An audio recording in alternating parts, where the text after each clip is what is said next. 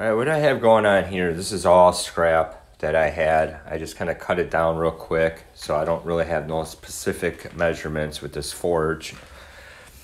I'm just placing the blocks on, seeing how I want to lay everything out before I start drilling and welding and just work out just the little details. As you can see, it's just going to be a small little gas forge. Nothing big enough just to do knives, my own hardware, my own tooling, just small little projects. Now with this video, I'm gonna kind of do a couple of small little reviews on things. First of all, the burner and where I got that from, and Wen drill press, which I've seen a lot of reviews on YouTube about, but they were way off on it. So right here, I'm just kind of marking it off with some chalk, just so this way I can weld it all together eventually. I'm just going to be welding the bottom and the top, and then it's going to get bolted together with threaded rods, so this way I can take it apart. You don't have to weld it. You can just have it all compressed, but I just prefer to weld it. And I'm using a 110 volt Lincoln welder. It's not a bad welder. I'm a fabrication guy, and I'm used working with the big Millers 350Ps. But this isn't a bad welder for a small little shop, just to do just small little welds. Even when you get done welding, and mostly when you get done tacking, make sure you square everything up. This particular project I'm not overly picky with because I work full-time. I just want to get it done. I'm not one of those little prima donna YouTubers that are out there that has like their spouse go to work and they stay home and just make videos. All right, my burner came, I ordered it off of eBay from TNS Customs, which if you're gonna make your own, or I should say if you're gonna buy your own, I would order it from them. It works great, which you'll see. I had a couple hiccups that were mainly because of me, and they responded to the emails ASAP, which is great. So right now I'm just kind of checking over the parts because I just got them. I never bought one before, making sure that the threads are all good, all the fittings are good. What you want to do with any project that you work with, any kind of hardware, anything, you just want to just check just to make sure it works to avoid a hiccup later. Here I'm just going to be laying out the bottom of the forge and the top of the forge because I'm going to be drilling 3/8 inch holes in it, and which I'm going to lead into with this whole Wen drill press, which is going to be coming up here in a minute or so. A lot of reviews on there says, oh, it doesn't go through metal. Well, what's happening is that they're not using a small bit with a high RPMs. For example, the highest or the thickest bit I'll go is 3/16, and I'll run a high RPM.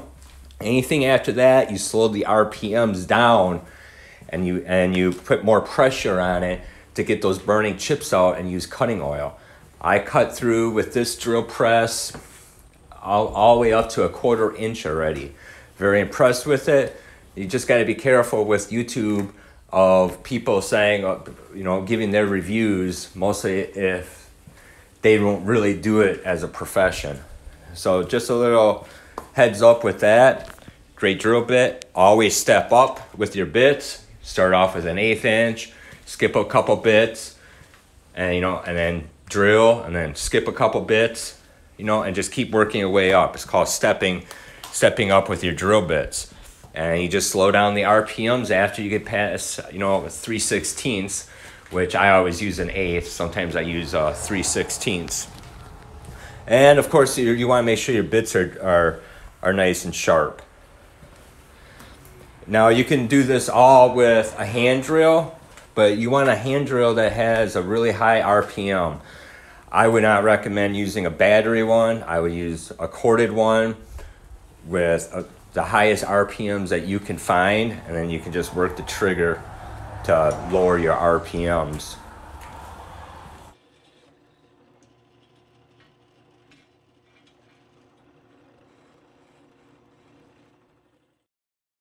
Just like with anything, it doesn't matter if it's metalworking, if it's woodworking, always check your squareness, check your measurements.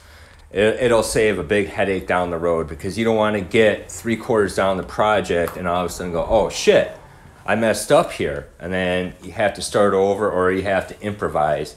It just makes life a lot easier. As you can see here, I even put little notes on there of how far in I'm gonna come, how far out.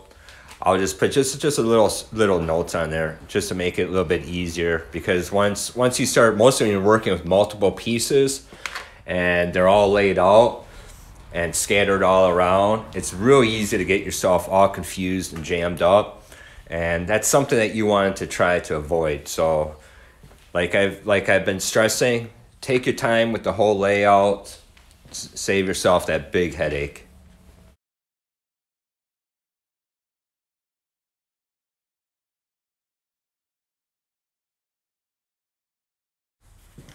Unfortunately, I'm using this Bora magnetic square.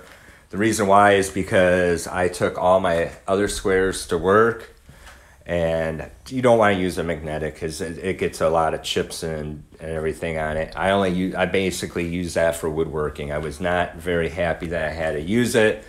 Luckily I'm doing a talk over, because you would hear me kind of cursing to myself about it, but it is what it is.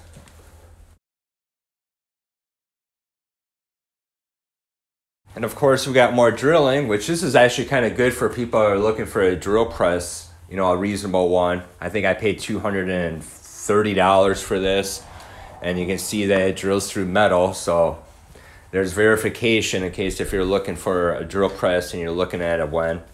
At least now you know that it does drill through metal, and not like what I previously stated with some YouTubers out there. Oh, it's only good for wood. They don't know what they're talking about.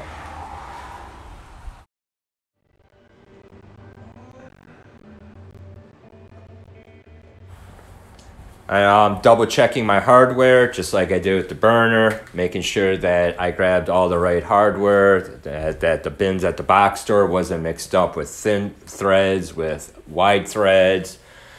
Usually I buy bulk. In this case I didn't, and I should have, but you know, it is what it is. This little ratchet wrench though is pretty nice. So I got this from Harbor Freight, and I'm not a big Harbor Freight guy, but it was like $25 for like 5 or 6 wrenches. I would recommend getting this for the shop, mostly for the price. Right here, I'm just kind of going over everything. I fixed that gap up at the top of the bricks there. And speaking of the bricks, make sure you get fire bricks. Don't be a dumbass and go get regular bricks, because there's going to be moisture in them. And then once you have such a high heat, it's going to explode. And basically, you're just going to mess yourself up. So, you know, don't go by everything off of this video. You know, just research it. Go online, watch other videos, you know, and then come up with your own thing. Now, right here, I'm just drilling out the hole for the burner. And then I'm going to be welding a plate so I can keep that burner up a little bit. As you can see right here. So this way, the burner, I don't have to worry about it falling out. It'll be nice and secure. I can light it, be done with it, and start forging. Now, as old timers used to always say, don't do dumb, I did dumb here. I ended up putting end caps on, but I got a hold of T&S Customs, and they told me, no, you don't put end caps on the sides. That's where the airflow is, because I was having that problem that you've seen above. So took that off, and here we go. Now we have a jet engine burner, and it gets nice and hot in there. It doesn't take long to heat up the steel. There's going to be a clip coming up here. I think this here was about a 1/4 inch, if not thicker. And it probably took about 30 seconds to heat it up. I'm just testing out the forge, making sure everything's all good with it. There are no gas leaks. I wanted to see how it was heated. I don't have my little crappy anvil yet mounted up. You know, right now I'm in the process of setting this up, so this way I can eventually make my own hardware, my own tooling. So with that said, do your research. Please share, subscribe. You're going to see more videos with blacksmithing, woodworking, all different types of videos. Try to help my channel out. I'm not sponsored by anyone in here. I'm not interested in being sponsored. I'm not interested of staying home and sending my wife to work. I'm just here to making some videos so people can learn something and go out there and start making something.